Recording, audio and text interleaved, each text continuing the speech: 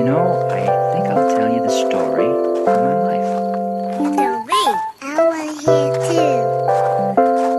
I was born in Animus, North Dakota, a long time ago, see?